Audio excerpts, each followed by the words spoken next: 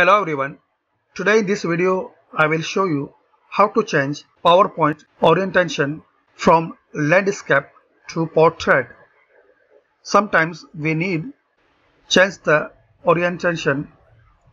Can you see here is the how-to image and I want to make this slide portrait. So it's very easy and simple method.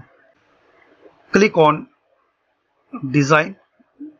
Now click slide size. Click on custom slide size and here you can see the option portrait and landscape.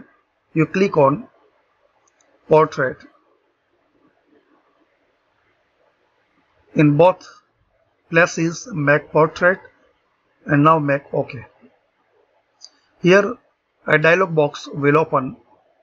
Maximize or ensure fit. You choose ensure fit and make OK. So you can see here your both image is like this. Now you can change your size.